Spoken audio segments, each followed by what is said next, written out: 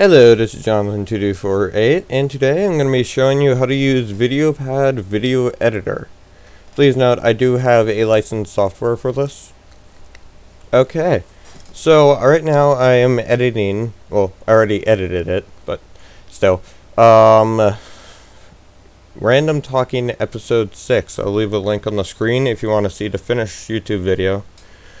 Okay, so, this is part 1 of a part 2 series. So basically I'm going to show you right now how to split stuff, add stuff, make transition screens, all that stuff.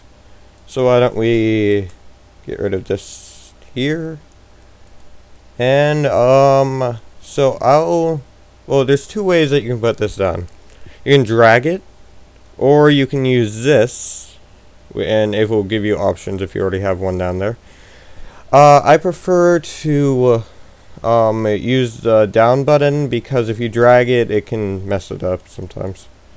Okay, so this screen right here is what you have selected right here. This screen right here is whatever is down here. Okay, so I'm going to split this video. Why don't we start watching it? Oh, I am 90% sure that you cannot hear it, but it does have audio. Okay, so I want to split it right at the 10-minute mark. So if I want to zoom in, oh wait, whoops.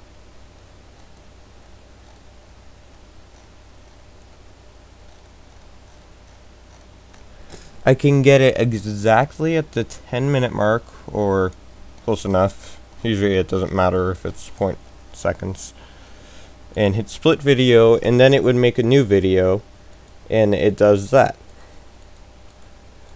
Now, what if you just want to like cut off the ends, and like the ends of it, like you want to take your time, like after the record button, and like don't have to like start talking immediately after it. Then you would move your cursor, and then you would hit that as a start, and that as an end. Please note, just moving these do nothing. Okay, so why don't we piece this video together now that I have cut this all out. See?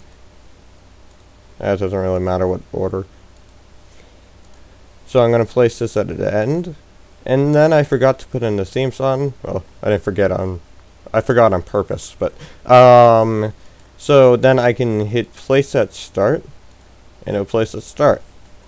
Now let's say if you wanted to make like a transition or something, you would click right here, and why don't we make it a circle? Set the timing. I usually set 2 seconds, but I don't use it that often. And then let's show you what happens.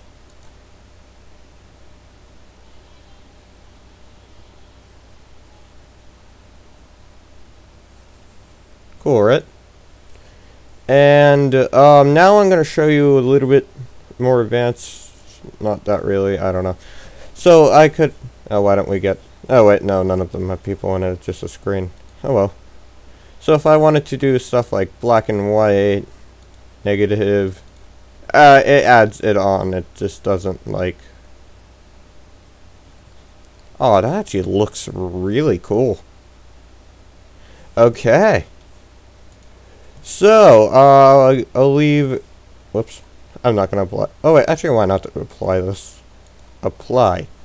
So now at the finished one. Okay, maybe that's not what it looks supposed. That's about 3 of them added together. Okay, so the next part 2 is going to be doing a audio, like how to add more gain, how to overlay.